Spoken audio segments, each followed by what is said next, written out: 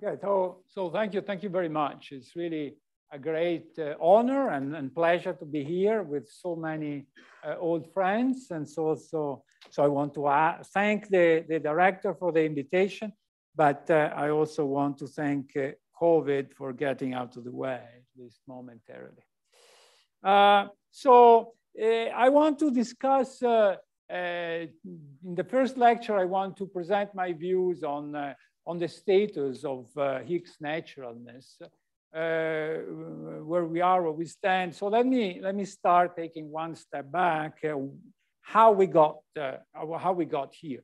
So LEP was the high energy physics project that established the gauge principle in weak interactions. Now we give it the result for granted, but really LEP had a huge impact in shaping our vision of the particle world.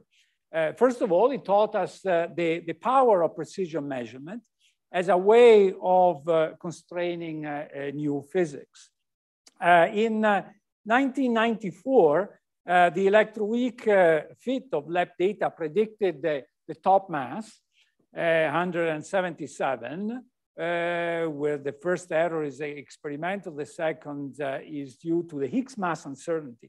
And a month later, CDF announced the possible existence of the top with a mass of 176 plus minus 10. So within a year, both CDF and D0 reached the 5 sigma significance that meant discovery. At the end of the LEP program, the electroweak fits constrained the Higgs mass in the range between 115 and 285, with a best fit of 129.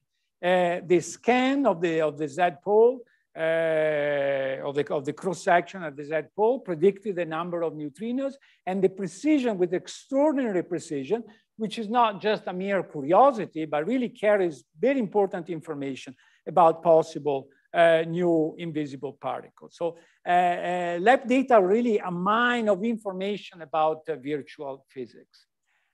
Moreover, LEP data exposed that the gauge symmetry of weak interaction is spontaneously broken. We learned this by combining the information from the gauge structure of the interactions and the existence of longitudinal components of the W and Z mass, of the W and the Z, and the masses for the vector bosons. So from this, we could conclude that propagating particles don't share the full symmetry of interaction. In other words, that electroweak symmetry is spontaneously broken. That was the result of LEP. However, the story was not over because LEP didn't give us the final answer about the UV completion of the spontaneously broken theory. We knew that the electroweak interactions were described by a nonlinear Lagrangian of this form, and the Lagrangian is non-renormalizable, signaling a breakdown of perturbative unitarity, and therefore the emergence of new physics. So some new phenomenon had to occur below the TeV scale, although experiment could not tell us what. And this was the LEP legacy. Then came LHC, and he gave us the answer to the question about UV completion. And the simplest solution was the right one. Just add one scalar to the longitudinal components of the W and Z and form a weak doublet. Problem solved. The Higgs mass was right where it was expected from LEP precision measurements. And then the LHC also continued the LEP precision program. And this was really largely a surprise. The LHC has proved that hadron colliders can be precision machines. Precision measurements can be made for cross sections, kinematical distributions, parameter extraction. And here I'm showing some really striking example of this kind of precision. Incidentally, you know that, CDF has recently announced a new extraction of the W mass, which is 7 sigma of the standard model precision. However, the situation is still very controversial, to say the least. But the precision program is one of the most important legacies of the LHC. And this result could not have been anticipated at the time the LHC started, and was possible only because of the successful interplay between different sectors, right? The exceptional accelerator performance, detector resolutions, high performance computing and data handling, higher order theoretical prediction of the processes, and various technological development. And this led to unprecedented precision in standard model processes, and even to new searches beyond traditional frontiers. So has the LHC spoken the last word on electroweak breaking? Well, not really. First of all, we have tested the Higgs only at a superficial level, and we must probe its inner structure. Roughly speaking, the present sensitivity on Higgs coupling is at, let's say, roughly 10% level for the W and Z gauge boson, and 20% for the third generation quarks and leptons. This is an important result, but it's not sufficient to probe convincingly the nature of the Higgs boson. Just to get a feel for this number, let me define the degree of compositeness of a particle as the size of its structure in units of its Compton wavelength, which is a measure of its quantum size. Right? So for the proton, I find that this ratio of compositeness is about 1. And this is in perfect agreement with the notion that the proton is indeed a fully composite object. For a pion, to do the same exercise, you find a value of 3⁻⁻², which is reasonable because the pion is a composite particle, but also emerges as a Goldstone boson below the QCD scale. So in a sense, it's a hybrid. Now, if I want to compare it with the Higgs, so with today's precision, we have tested the degree of compositeness of the Higgs up to the level of 10⁻². This means that the Higgs boson could be as composite as a pion without experiment having noticed anything special.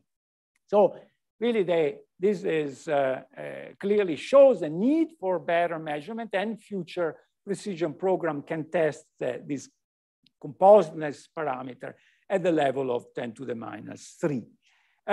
It is fair to say that the LHC result had really a revolutionary impact on theoretical physics, because they really forced us to think differently about particle physics. And this has to do with one question that is left unanswered by the LHC, and it is Higgs naturalness, and this is what I want to talk about. The problem is well known, right? In a quantum field theory, quantum corrections push mass parameters at the maximum value allowed by a symmetry. So I think that by now the problem is well known, well understood, although we can still hear a completely wrong statement here and there. Statements like naturalness depends on the regularization process, or on probability measures, on arbitrary aesthetic criteria. Is no longer a problem because the LHC didn't discover new particles, and so on. I mean, I don't think I need to get into details and explain why these statements are idiotic, but feel free to ask if you want explanations.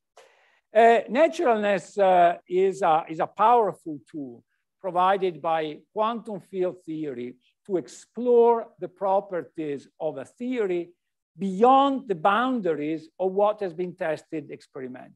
It enters the game when some parameters of your effective theory are very sensitive to the heavy modes that you have integrated out. And And this gives you information about the maximum energy up to which you can extrapolate your low energy description. It's a kind of it's an alarm bell that your description is incomplete. So let me give you some examples. So the first example is the self-energy of the electron. So if you do a simple exercise, just treat the electron as a classical object, classical sphere, charged sphere, and you compute the electrostatic energy, which goes like alpha or divided by R. R is the size, and you require that this electrostatic energy has to be smaller than rest mass of the self energy of the electron, which is equal to the rest mass multiplied by c squared. And then you find a cutoff of 70 MeV. You can get a better bound if you assume that since the electron as a spin, you still treat it as a classical sphere, but you make it rotate. And so this gives a magnetic energy. You compute the magnetic energy that goes like 1 over r cubed. And you require that it's smaller than the mass of the electron, and you get that the UV cutoff is a 3 MeV. If you do the exercise in quantum mechanics, this is very well known. You do the loop diagram, you find a cutoff of 6 MeV. Well, this is indeed, that there is some new physics coming that regulates all these divergences, and this is the positron, which indeed is not far from that bound. Same thing for the pion mass difference. If you just compute that loop diagram, so the electrostatic contribution to the mass difference, and you require that is smaller than the experimental value, you find that the cutoff has to be smaller than 850 MeV. And indeed, that there is new physics that regulates it. And this new physics is, you take the mass of the rho, which is just below that value. Another example is a classic example of the kaon mass difference. You do the same game. This time is a little bit more sophisticated. You don't even have to compute the diagrams. You just look at the power counting, and what the parameters that come in.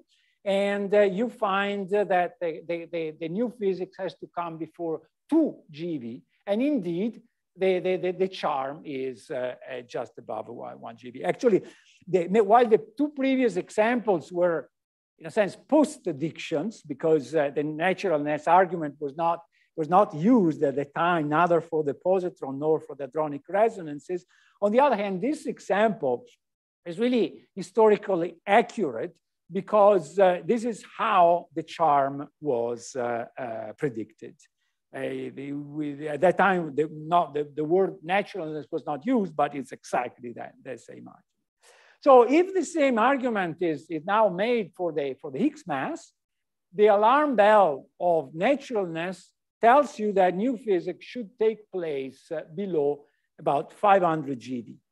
And when the alarm bell goes off, the obvious next step is to look for the missing piece, which is what was historically done previously. And so for this new physics that accounts for naturalness. And what happened? Well, we did look, but there is no indication. So what happens when you don't find these missing pieces? And of course, this is far from a hypothetical question, because the indications that we receive from the LHC is that we haven't seen that physics even well above that scale. Well, in the case that when you don't find indication, one has to question the hypothesis on which the principle rests. In this case, naturalness, and then see what are the consequences of dropping this hypothesis. So let me analyze the hypothesis on which naturalness is based, and see what happens when these hypotheses do not hold. Well, the first hypothesis is scale separation. So the framing of the problem of naturalness is based on the existence of multiple energy scales, well separated. right? If you take the standard model in isolation as a renormalizable theory, you can't even formulate the problem because there's no hierarchy of scales to start with, right? So new scales appear at the quantum level in that case, as for instance in the case of for the Landau pulse. So the question is, are there any new energy scales above the weak scale? Well, we don't know the answer, but I think that we have good reasons to believe that the most plausible answer is yes. Quantum gravity has a scale associated with the Planck constant. It's not a mass scale, but it's very plausible that at that mass scale there are heavy modes. Other indications come from neutrino masses, a strong CP, inflation, gauge coupling unification. None of them is indisputable evidence, but they provide strong indications for the existence of new, very heavy modes. More in general, if you want to understand and compute any of those 28 free parameters that enter the standard model, it seems unavoidable to introduce new scales. So while we have strong reasons to believe that new short distance scales must exist, we have to keep in mind that this is not guaranteed. And for instance, this hypothesis was challenged by large extra dimensions, which try to bypass naturalness by postulating that there is no scale separation in the real world, or by theories based on the idea of asymptotic safety in quantum gravity. But the lack of any mass scale above the weak scale is a very ambitious assumption, because it is hard to reconcile the idea of no scale separation with the real world, unless you are willing to renounce to find any explanation for the structure of the parameters of the standard model. So I don't think that this is a very fruitful way of thinking. So in conclusion, personally, I don't see good reasons to challenge hypothesis 1. So let me come to hypothesis 2, EFT validity. So the naturalness principle relies heavily on the effective theory approach of quantum field theory. Basically boils down to the quantum mechanical effect of parameters being sensitive to heavy modes integrated out from the low energy theory. And so when the sensitivity is very strong, it violates the Wilsonian intuition of EFT. So the question is, could it be that the rules of effective field theory break down? This would be really a revolutionary result, because for centuries, I mean, since the beginning of science, I would say progress was possible in physics exactly because natural phenomena can be described layers by layers, separated. You don't need the full knowledge in order to derive the motion of the planets or the structure of the atom. So science made progress because to solve a physics problem, you don't need to have the full, complete knowledge at all scales. So short distance information can be encoded in a few free parameters of the effective field theory. We have become accustomed to the result that we can give a consistent physical description within a certain energy range without the full knowledge of physics at arbitrary constant, at arbitrary scale. But it is not guaranteed, okay? it's not guaranteed that nature satisfies the effective field theory hypothesis. There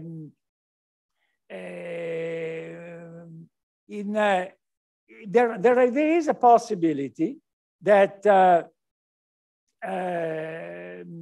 that there could be some interplay between phenomena at short and long distances. And this would be really a complete revolution with our approach to understand particle physics and the physical world more in general.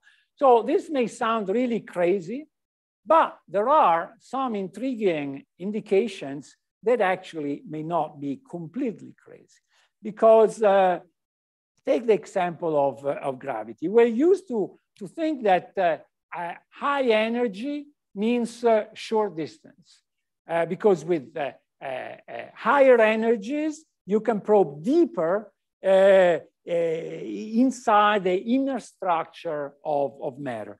But now gravity does not work that way, because if you increase the energy of the scattering of two particles, and then when you go above the Planck scale, you start forming a black hole. And its horizon, the Schwarzschild radius, grows with the energy that you inject. And so that hides a region of space, and the bigger the energy, the bigger the Schwarzschild radius. This means that as we increase the scattering energy, we get less and less information about short distance, exactly the opposite of normal intuition. So gravity really seems to lead the possibility of an infrared UV interplay. And indeed, there is another indication that effective field theory may not be able to catch the full physics story, even, even in the low energy domain. And this is a swampland conjecture. These various swampland conjectures state that not all theories that are allowed by the usual rules of effective field theory, symmetry, selection rule, necessarily have a consistent UV completion in the context of quantum gravity. There could be some restrictions of the infrared theory that are completely inexplicable from a low energy point of view. Of course, this is not sufficient to say that IR-UV connections are possible, but it exposes the limitation of thinking only in terms of low energy theory.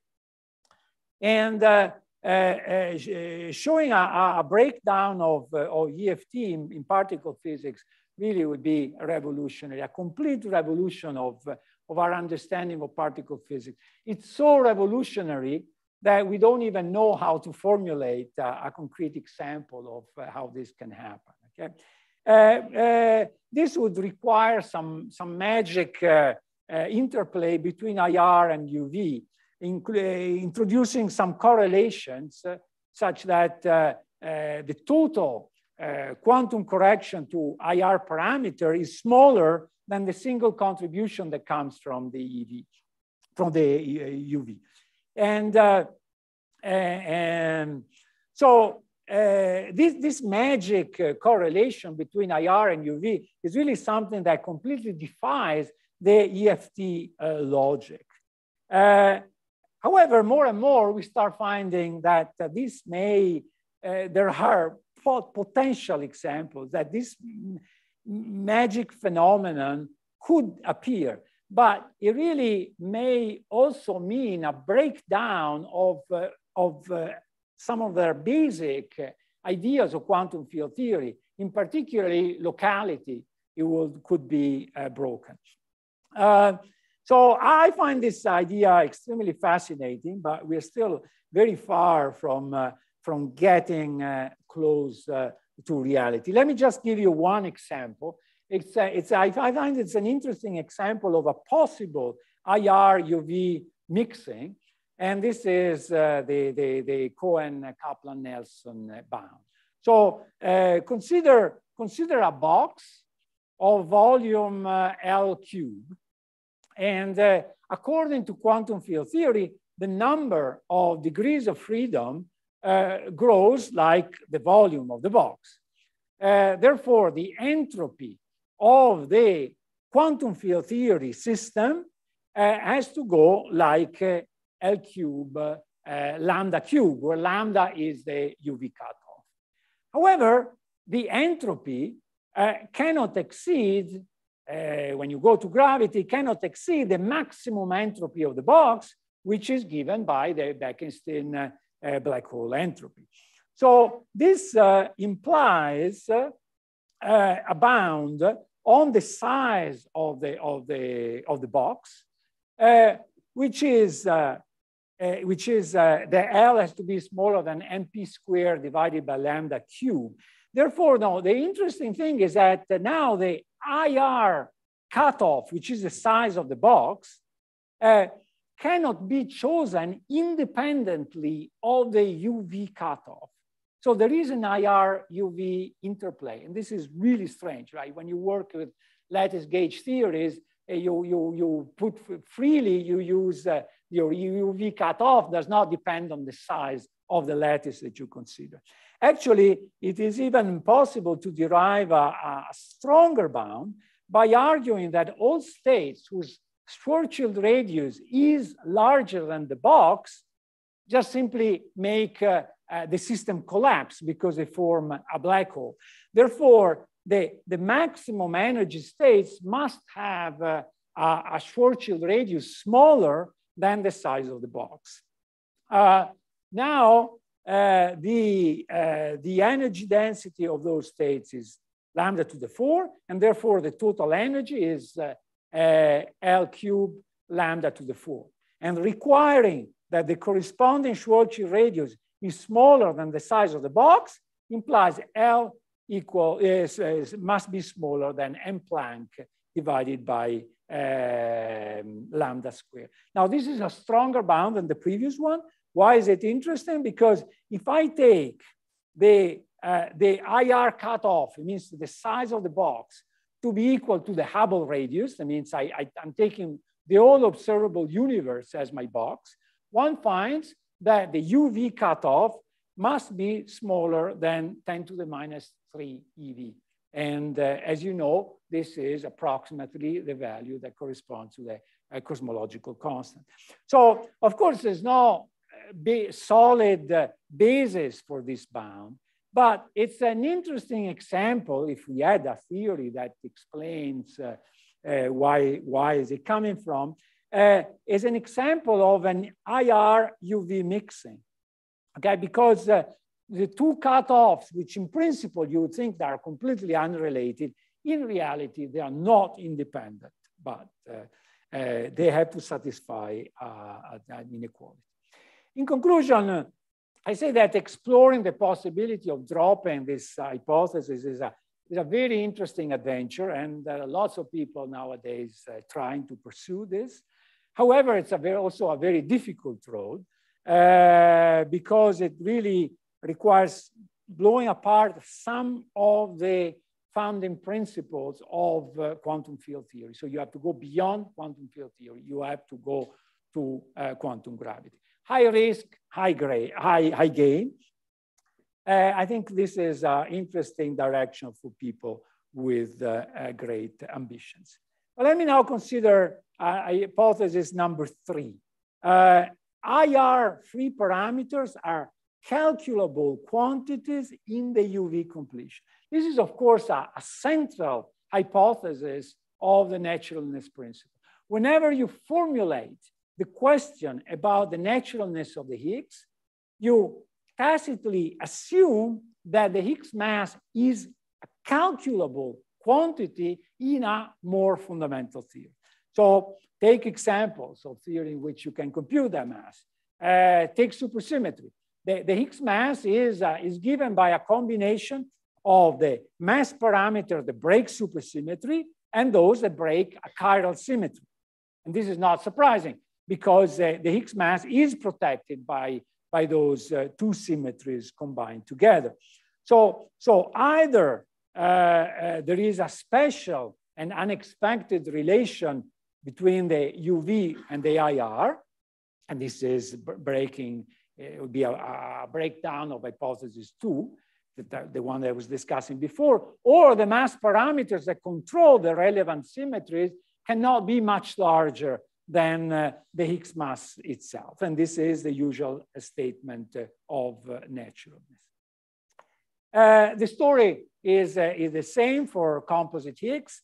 The Higgs mass is, when it's computed, is a loop factor below the scale of the new resonances. And here I'm taking the top Yukawa coupling as a source of the breaking of the shift symmetry, because usually it's the largest coupling that comes in. And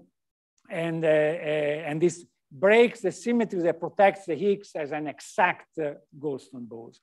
So again, either there is a magic IR-UV connection, or naturalness implies that new strong dynamics is to be found below the weak scale. Now, the question is, how can I give up this hypothesis number 3?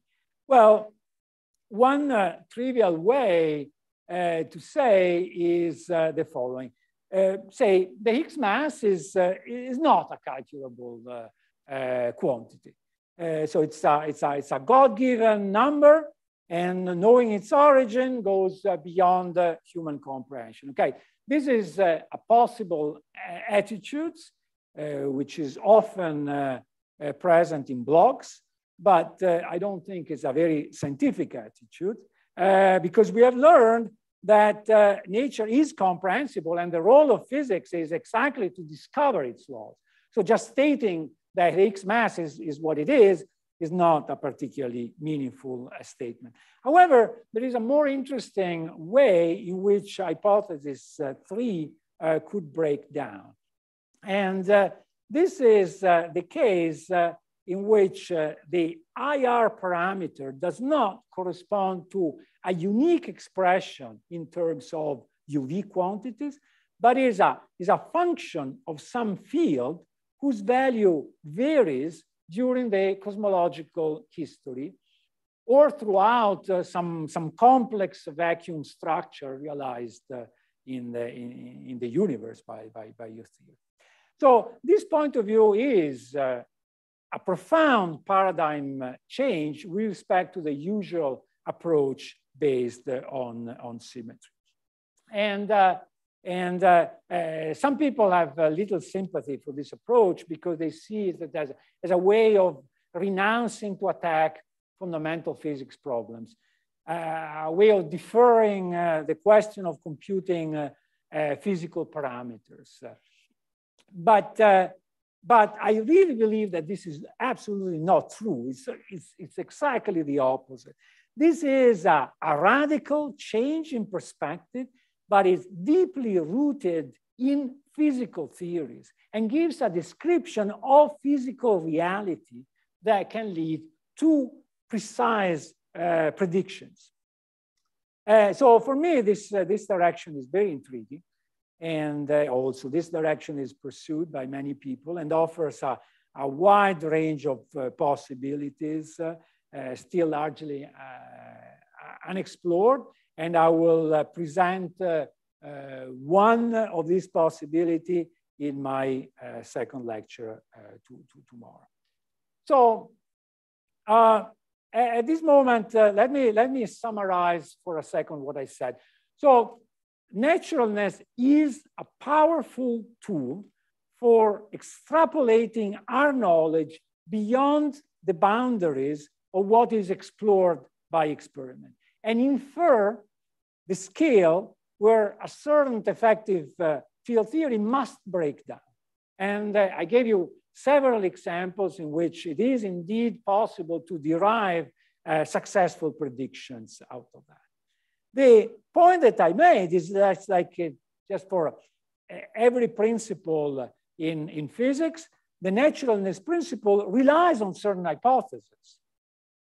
What I've shown is that giving up naturalness by relaxing one of these hypotheses is possible, but it often leads to consequences that are even more radical than those of naturalness itself. It may really lead to a true change of paradigm. And this is, for me, the revolutionary legacy of the LHC result. The conventional road to naturalness led to amazing concepts in physics, technicolor, supersymmetry, composite Higgs. They imply new particles, new types of forces, new symmetry structure, a new vision of space-time in some cases, like in supersymmetry. And these are grand ideas, but are based on an approach that I'd like to define conservative, in the sense that it is an extension of the successful approach that led to the standard model. And let me call this approach the symmetry paradigm, because gauge symmetry of a Lagrangian played the role of an underlying principle which lies in this approach. And this paradigm has dominated physics for the last 50 years and has led to extraordinary successes.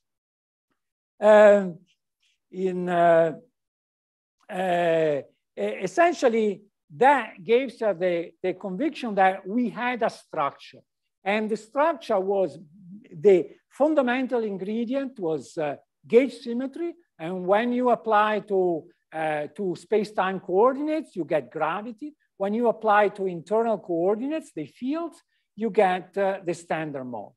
Then, because of naturalness, we knew that the standard model had to go through one step, which maybe just by extending symmetry could have been supersymmetry, or could have been technicolor, maybe then leading to GUT.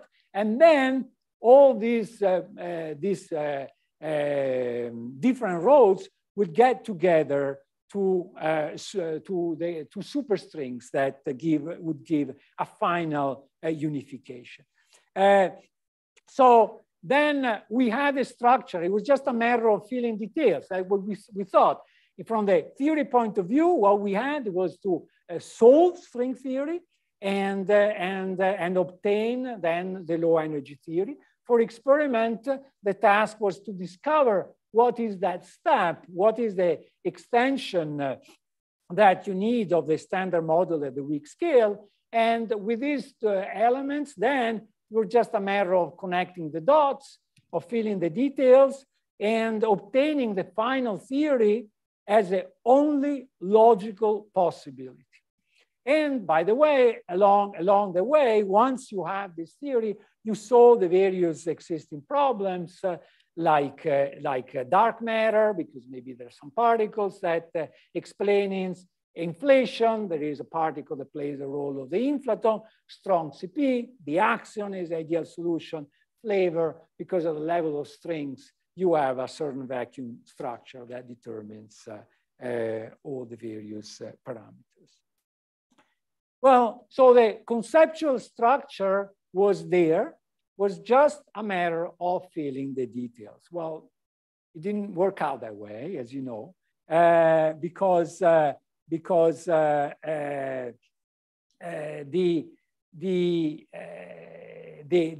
non-discovery of new physics at the LHC may be a clue that the paradigm, the symmetry paradigm, is running out of gas. It may be a clue that gauge symmetries should not be taken as the initial element, as they were not as fundamental as we thought, but they may be just an emergent phenomenon, as we have examples of this. They could be a kind of a mirage of a different reality that takes place at a more fundamental level. So maybe the LHC, what is telling you is that it's not just a matter of adapting our models or adjusting some parameters, but it's really time to look for radically different paradigms. And maybe our old conceptual structure may show some signs of decline, and maybe we are facing a breakdown of reductionism, because reductionism is based on the logic of effective field theory. So actually, although symmetry is a cornerstone of physics, one may already see some signs of decline in the concept of symmetry as we try to make one further step. And this is the swampland conjectures that is showing that the global symmetries are never exact, but they must be violated by quantum gravity, so they're not a fundamental element. And gauge symmetries are not even symmetries, right? Because they act trivially on the Hilbert space, right? A gauge transformation is not a transformation between different physical states, but only an expression of the redundancy of our parameterization.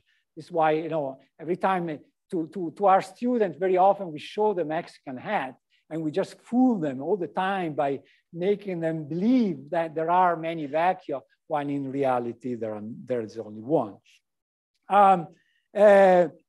So it could be that the gauge symmetry are an emergent phenomenon, not a defining principle.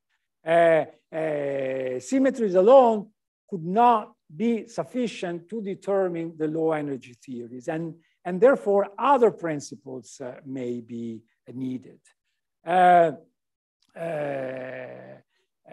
Anomaly cancellation is a familiar example, right, of cases in which you do not get them only from the low energy theory. The weak gravity conjecture, the swampland are providing all kinds of examples. And we are finding more and more constraints which could not be derived from low energy theories by studying the properties of analyticity, unitarity, crossing, and Lorentz symmetries. Dualities. Dualities are often a sign that your descriptions is not adequate to catch the content of physical reality. This is, think, a case of quantum mechanics, right? I mean, in a sense, neither the language of particle nor the language of wave was the appropriate language. And so we had to use this duality between these two just to deal with the situation. But this may indicate that a different formulation is needed. So maybe one has to go beyond the usual Lagrangian description. And this is what, for instance, gravity gauge duality is telling you. New directions are explored, and very interesting connections are found. And for instance, with tensor networks or quantum information, bringing fields from quantum optics to quantum information relating to the high energy physics and quantum gravity. Then there is another clue that speaks in favor of a paradigm change, and this is a cosmological constant. From an effective field theory point of view, the problem of the cosmological constant is really identical to the one of the Higgs mass. They are the first two terms of the expansion of an effective potential in powers of the field. The only difference is that the cosmological constant is not an observable in a quantum field theory, but becomes an observable only when you turn on gravity. But this is classical gravity. So I don't see any substantial logical difference unless something magical happens at the level of quantum gravity that reshuffles things. And it is fair to say that that all the various attempts to explain the smallness of the cosmological constant using the symmetry paradigm have not led to any decisive progress. And on the other hand, you may like it or not, but Weinberg's anthropic approach gives a logically consistent and conceptually simple framework. And it's based on the multiverse. And for me, this is the really fundamental aspect of Weinberg's remark, not the use of anthropic arguments, but bringing the idea of the multiverse in the arena of fundamental physics. And I don't think that thinking in terms of multiverse is withdrawing from finding physical explanation. On the contrary, right? So it's a way of redesigning physical reality, the structure of the vacuum, the history of the universe, and its effects are basic understanding of the principles governing the universe. It's a kind of a new Copernican revolution, since so even the patch of the universe we live in is not special. It's a revision of the cosmological principle, because the universe is approximately homogeneous and isotropic only in our vicinity, only within our horizon, but then globally is largely non-homogeneous. So in a sense, it's really the result is this is the time that I have left, 8 minutes. Is that my correct? Yeah, okay. So the message that we receive from string theory is that there is a huge number of outcomes depending on circumstances, not depending on fundamental principles. And the message that we receive from cosmology is that inflation is likely to be in a quantum regime. Why do I say that? Because we, from the measurement, from Kobe, we know that the inflaton potential has to be relatively, actually very flat. And if you have a dynamical evolution of a field in a very flat potential, the quantum fluctuation will tend to dominate over the classical behavior. So you are dominated by quantum fluctuation. You are dominated by an eternal inflation regime. And these two elements put together give you the multiverse. I want to stress that the multiverse is not a hypothesis, but it's a consequence of some physical theories. So if you accept the hypothesis, you must accept the consequences according to the scientific method. And it's clear that these ideas are a complete breakdown of EFT and reductionism. But just think that even before you introduce the multiverse, you understand that the moment you introduce inflation, there is something going on in the exchange of scales. Think of just the origin of the large-scale structures in cosmology, right? The origin is given by the structure originate from quantum fluctuations, primordial quantum fluctuation of the inflaton field, which are then stretched to astronomical size. And you see that here we have quantum mechanics that acts on the size of the universe. So we have completely changed the usual logic of separation of scales. The multiverse, when you go to eternal inflation, pushes this to yet another step. So it is the closest you can get to the Copernican principle. Let me explain why. I mean, is a multiverse so odd? So the usual picture that we get from standard inflation is that the universe in the early stage has to be absolutely just empty space filled only with vacuum energy, but nothing else, and almost perfectly uniform, almost, because up to quantum corrections. The multiverse instead gives you a dynamical structure which is in constant evolution, where new universes are eternally created. There's a creation of matter. So the Big Bang is where the instant when you have the creation of matter is not a special event and a single event, but only a generic episode of a story that continues. Now, I find that this picture is much more in line with the Copernican principle and what we know about nature. We know, look in this room, that nature is complex in its manifestations.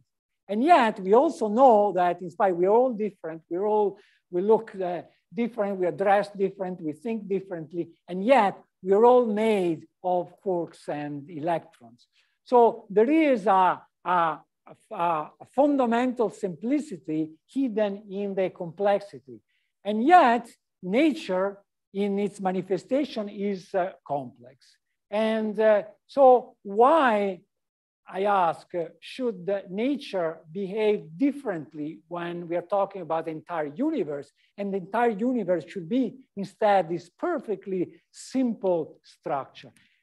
Personally, I'm much more attracted by a more complex structure.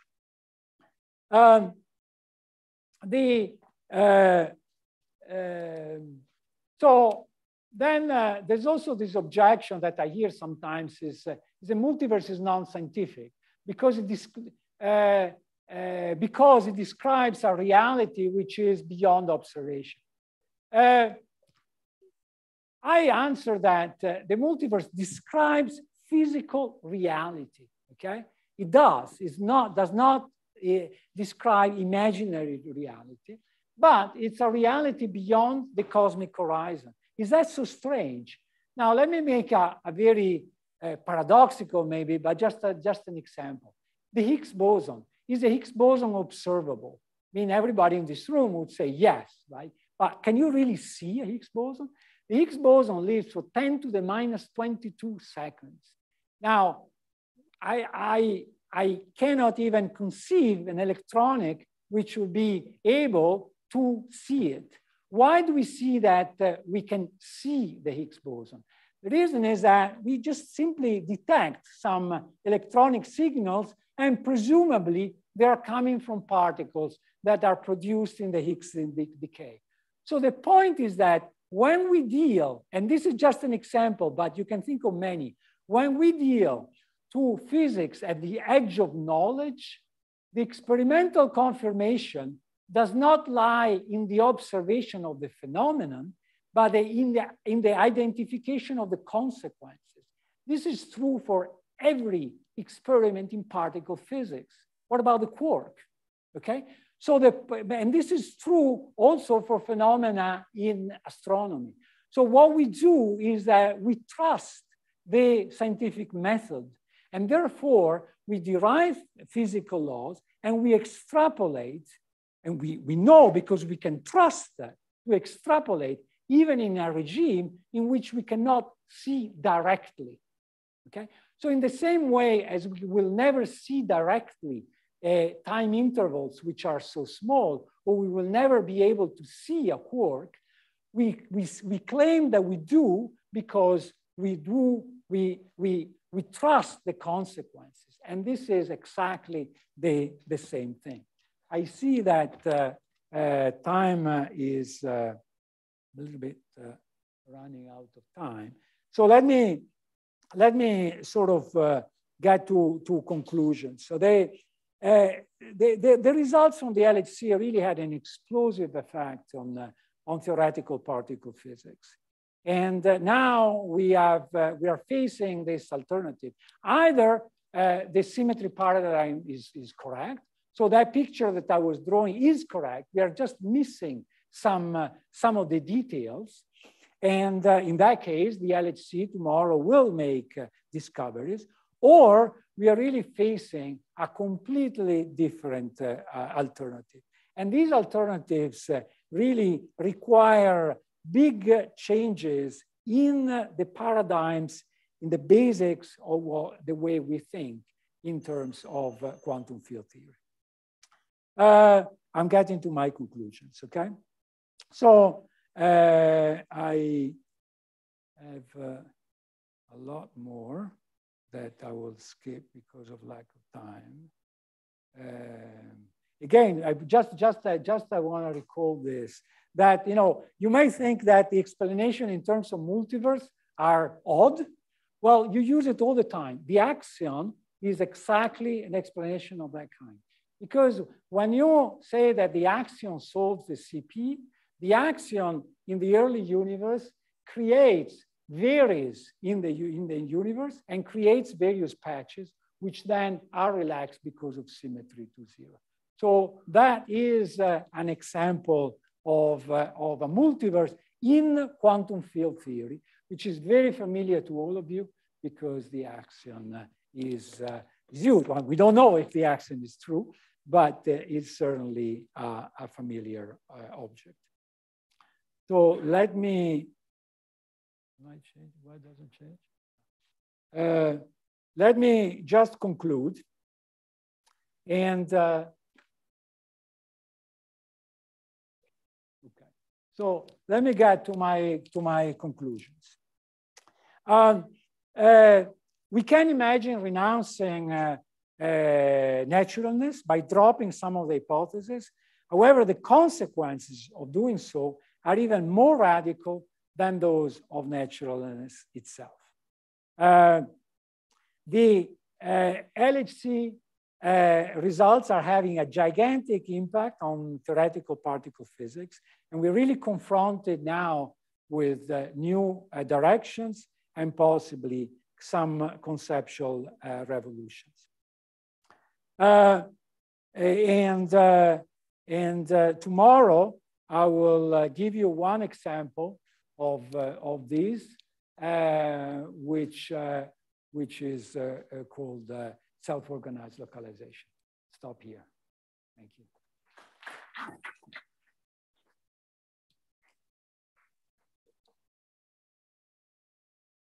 Questions, comments? Hi, thank you very much. So you very broadly, you described two possible ways in which effective field theory could break down. One is in gravity, where you would have a UV-IR mixing, presumably, and the other is sort of cosmological time evolutionary situations, which would lead to the multiverse. So I just wanted to know what your own preference is. Is it that you think the answer, I mean, and it could be that the cosmological constant has an explanation in one and the Higgs in the other, or both could be from a cosmological multiverse origin, or what is your... At the moment, all options are open, and this is really in the infancy. It's like, you know, at the beginning of quantum mechanics, when people started to having some clues, but they didn't have the Schrödinger equation. They didn't have Heisenberg non-commutative algebra. And so they were just trying to figure it out. We are at that stage, okay? So I can't even say what I prefer. Certainly, I am emotionally attracted by this idea of a big change, whatever it is. I mean, both the examples that you described are big changes because it means giving up our paradigm of symmetry, of gauge symmetries as the initial element. So I think any of those would be fantastic for the future. So I think that, you know, comparing to the beginning of quantum mechanics, I think that it's a very exciting moment. But not for me, I'm too old. I think it's an exciting moment for young people. Indeed, quantum mechanics were done by people in the 20s or early 30s, right? Because they had the courage of throwing away some of the principles that seemed they could not even be discussed. And they went all the way, and they received a lot of criticism and violent criticism from the older generation. So it is a risky but very exciting moment. But as you've seen, we don't even have a concrete structure that we can compare and say this one is better than the other one.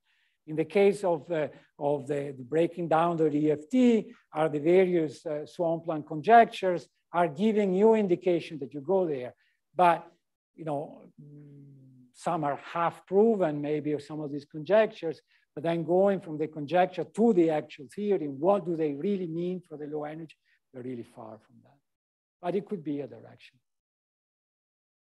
Yeah, I just wanted to ask that couple of questions, which is about, we don't know anything about the spectrum beyond the standard model spectrum. And then we might say that various degrees of freedom are integrated out, etc.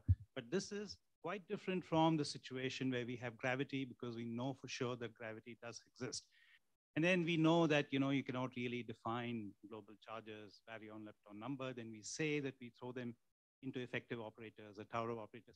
Now, how is this different from the ideas that you just presented today about swampland and emergent and so on? What is the It's not different, right? What I was arguing, so I totally agree with you, first of all. I totally agree with you that we cannot throw away gravity. That's the only thing that we cannot throw away out of all the beyond the standard model of physics, right? And that is giving us indication, that alone, because all the indications against the continuation of this symmetry paradigm is coming, one from experiment, the lack of result from LHC, and two from gravity. Everything else would tell you, and I was arguing that that is the case, that there should be new scales. And I still believe that that is the case. I mean, I cannot prove it to you, but you see that, you know, neutrino masses, inflation, strong CP, flavor, all these are sort of crying out saying, yes, there should be some other scale. It's very difficult to imagine that, first of all, that every solution comes from the weak scale. I was arguing that is essentially impossible, given all the information that we have at the weak scale. And also, I think it would be very odd if all these problems are only solved at the level of quantum gravity. Maybe that's the case, okay? There is this theory that, boom, it gives you everything and everything. I think it's very odd because when you take the standard model and you treat it as an effective field theory, you see that there is a logic. The neutrino masses, for instance, come out at a scale, which is not the Planck scale. And it's exactly what indicates experiment. The axion also will tell you that scale. The inflaton, right? If you take the Kobe measurement and you use it as a normalization of the potential, you get a scale which is typically lower, significantly lower than the gut scale. So I think that we have a lot of indirect evidence that there are intermediate scales. So this means, you know, even if one goes, let's say, to the multiverse, it doesn't mean that, oh, everything then is described by probabilistic argument. Absolutely not, because we know already that that symmetries give some explanation. All I'm saying is that there will be now various criteria that come in, but probably this picture that we had, there should exist one single final theory, which is the only logical possibility, that I have some doubts that that is the case. But that doesn't mean that there's no logic, okay? It just means that the story will be more complicated. And maybe, and I will, in the last lecture, I will talk about what I feel what would be the role of complexity in nature. Maybe we are facing now a regime in which we are going into complexity at very low scale or very large scales.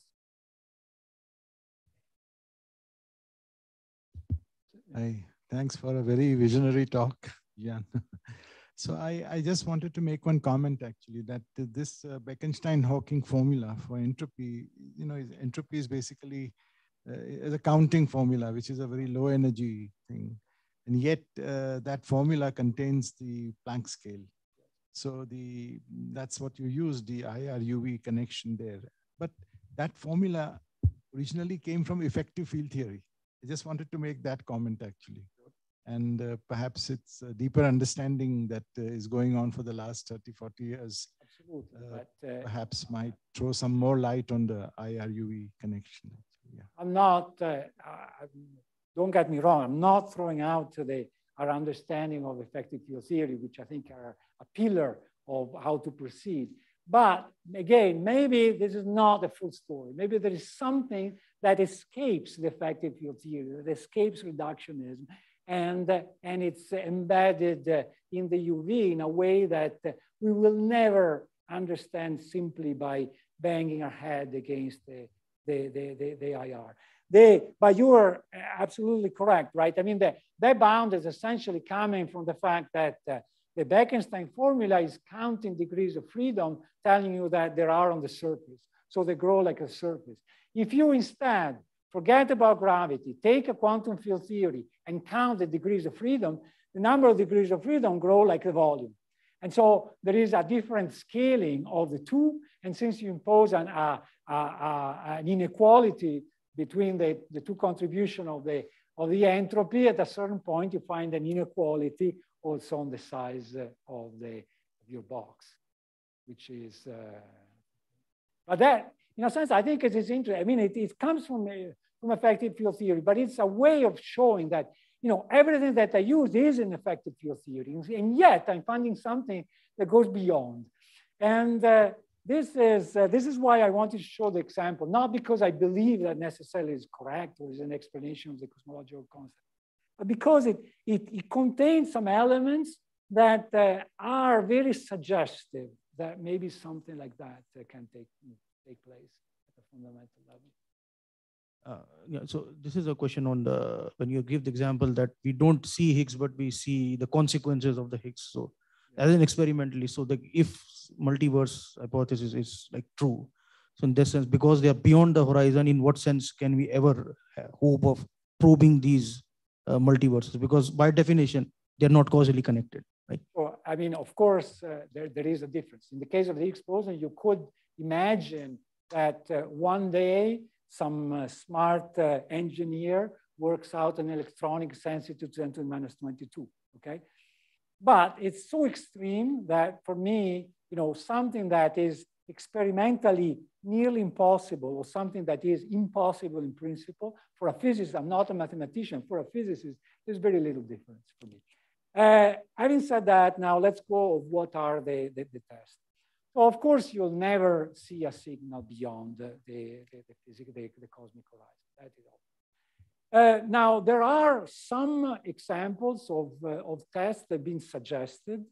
And one test is the possibility that there is a collision of bubbles in the primordial times. And this collision would leave marks in the CMB where there is a collision.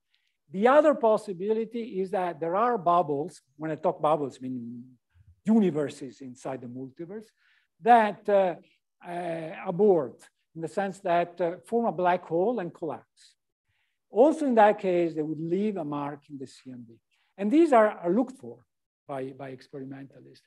The problem, however, there is that you have no guarantee that these things happen. Actually, if you look at, I mean, you don't know, you can't estimate the probability, but it's rather unlikely that you can do. So for me, the only, so let's aside these real experimental tests. What I would view, and this is why I was giving the example of the Higgs, because I think that we have to use the consequences of the phenomena. We will not be able to observe the phenomenon, but we can observe the consequences of the phenomenon. And if, of course, we don't know the theory of inflation. We don't know the theory of the vacuum. if we had those theories, so now we need the development on the theoretical front, but if we had those theories, then one could imagine making probabilistic prediction for various parameters, and then you can test those. And that would be an indirect, of course, you're not probing the multiverse, but you are seeing some indirect evidence that may give you some trust on the ideas. In a sense, it's like, like the quark. You're never going to observe a quark, but you form, from measurement, you start forming a belief on QCD, which is so strong that at that point, you also believe in all the consequences of QCD, even those consequences that you will never be able to observe experimentally.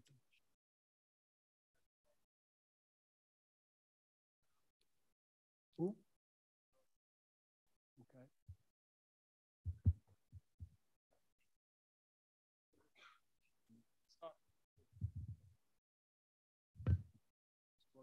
This one is working.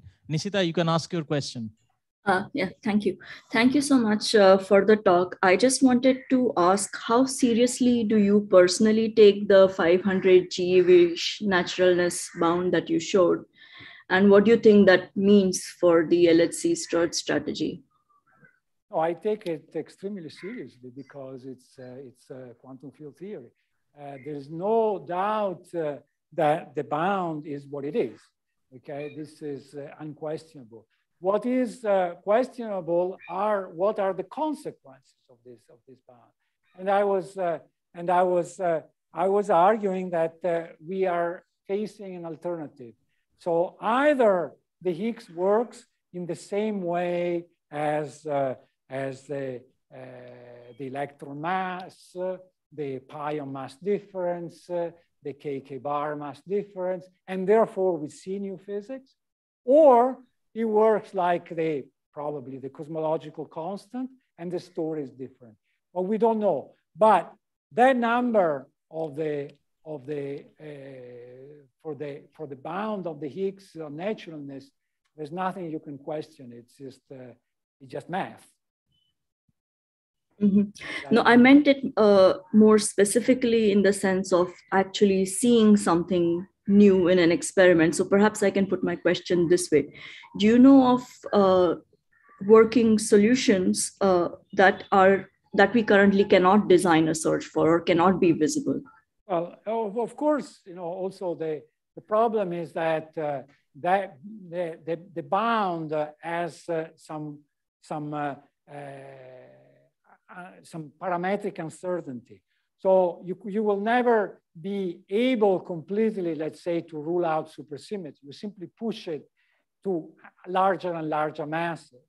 Now, then it's up to you at a certain point to say, well, the bound is so strong that I don't believe that could be a real solution of naturalness. Now, of course, as you are hinting, there have been when the LHC announced that didn't see any immediate signals, more and more theorists have developed models which are harder to see experimentally, because the signals hide and it will take more luminosity to see it and so on. It is possible, but again, the problem is that what are the advantages and disadvantages? I mean, do you believe that adding epicycles is a solution, or instead you want to have a Copernican revolution and put the sun in the center? And in a sense, we are facing that, and more we will face it. Of course, we will always be able to argue that naturalness is solved by some dynamics, which is just beyond the corner. But the experiments are doing quite a good job of cleaning up all the space. Can I ask a sort of a natural continuation of this discussion? So to begin with, first, thanks very much for giving this completely amazing logical presentation of the dilemma that... I wanted to be provocative. No, it was really wonderful, sir. First, compliments. the question now, I'm also going to ask somewhat provocative question. So I think if I take all these discussions to their logical conclusions, I really think that LHC is the last collider we should build. That is the question I have. That, because your 10 to the minus 2 to 10 to the minus 3 kind of that you mentioned for the Higgs will be realized by LHC at the end of, when all of us would be under the ground, but LHC would do it. So then in that sense, if I follow the logic, and which I find very compelling, should we say that this is the last collider that we build? No, I don't. This is not my conclusion, because naturalness is one direction in a multidimensional space. Okay, I mean, it's certainly a fundamental question that we want to answer, but it's not the only question. Right? We used it as a guiding principle to go towards the LHC for good reasons. I mean, we both worked so much on it that for good reasons. So I really defend the idea of presenting as a one of the essential elements the LHC could see. But we all knew that it was not a guaranteed discovery. And we also all know that there are many open problems in particle physics, and Higgs natural is not the only one. And while it was a very good one because it was offering you a scale, while all the other problems are not telling you a scale, or in some cases are telling you a scale that's unreachable. So that is the difficulty. But if you look back in history, how many times were big projects started with a guaranteed discovery? Very rarely. And very often when there is a guaranteed discovery, then that experiment is not a very great breakthrough, right? The big breakthrough were coming from something unexpected. And so exploring nature at small scales is something that has always proven to be extremely useful. Oh, okay. We've been spoiled, I think, because we knew that the top had to exist, and so we constructed Tevatron. Sure enough, we discovered the top. We know that the Higgs or something similar should exist. We build LHC and we discover it. So now we are in this mode that for every collider we should have the answer of what we are looking for. And in the past, when they were in the 60s, in the 70s, when they were building a machine, they were not worrying about it. No, okay. So I can actually argue for 100-type collider like this. But since LHC would measure very accurately the Higgs and the top sector, do I really need the Higgs factory? If you look at, again, I'm being devil's advocate. I believe that Higgs factory will do something, but I want to get your perspective. That's why I was showing that comparison about compositeness.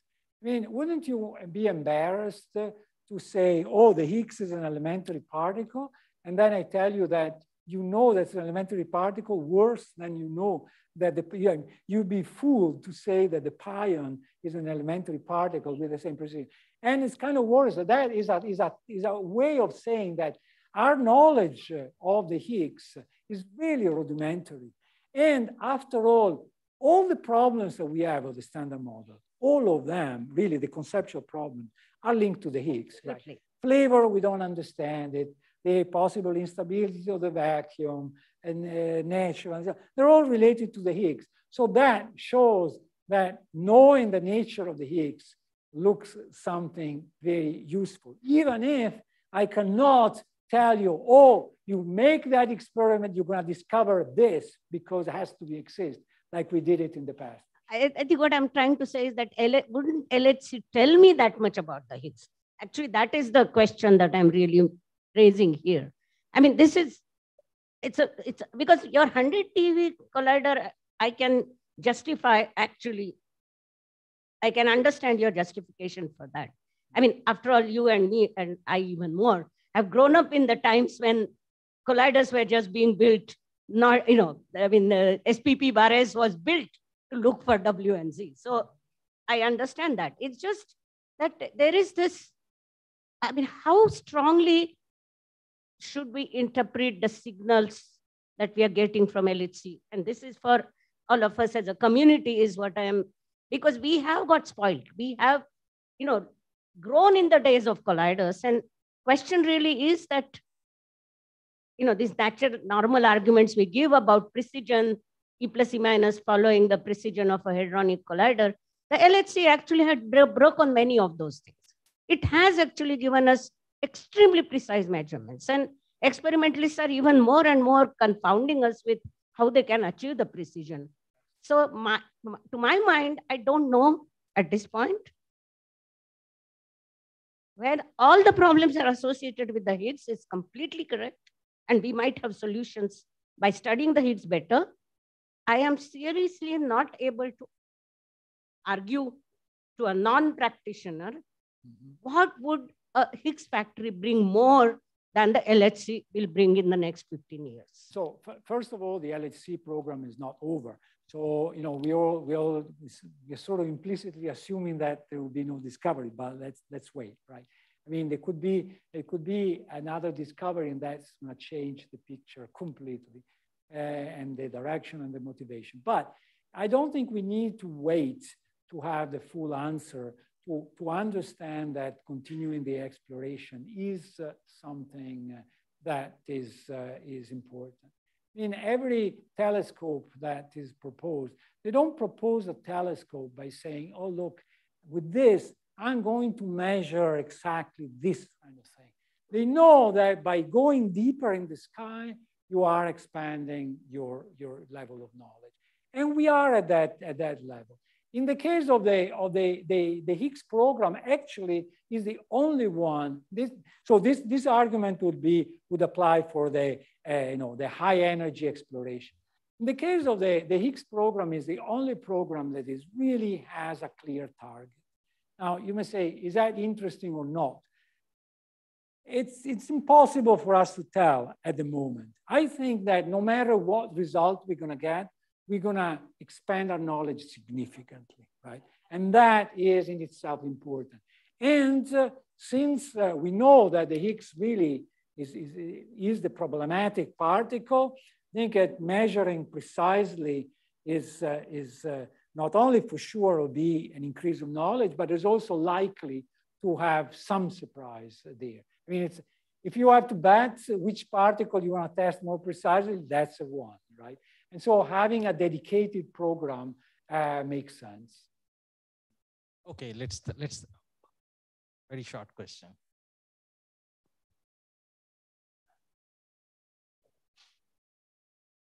Yeah. Hello. Yeah. I just have a very short question. Earlier, you pointed out that in extra-dimensional scenarios, these scenarios suggest that there are no large scales beyond the weak scale. I mean, that the fundamental Planck scale can be closer to the weak scale, right? I argue that for me, no. For me, there are intermediate scales. This is what I would believe. Okay. Okay. So, I mean, I have a question on the relevance of such scenarios. As per my naive understanding, so this small separation comes about only when we look at the theory in the entire space-time, right? In the bulk. But looking at the theory in the effective four-dimensional reality, we still have this large Planck mass scale. And also, these scenarios typically predict new degrees of freedom that can be much heavier than the standard model particles. So does that somehow reinstate the relevance of such scenarios? Yeah, but I mean, if you're looking at the warp geometry, then clearly there is it's a case in which you have a separation. Mm-hmm. So I was when I was talking about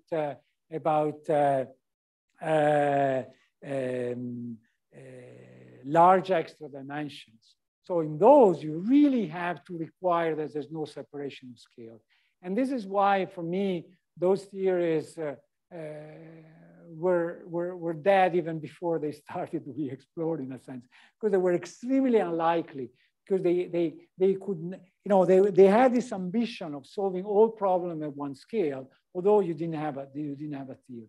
So I'm arguing that it will be very difficult to imagine that something like that can happen. And indeed, warped extra dimension does not fall into that category, okay? Because there is a separation of scale, and then you can also introduce intermediate scales by putting particles in the box. Okay. Thank you. Okay, we have to stop now, and let's thank Gian once again.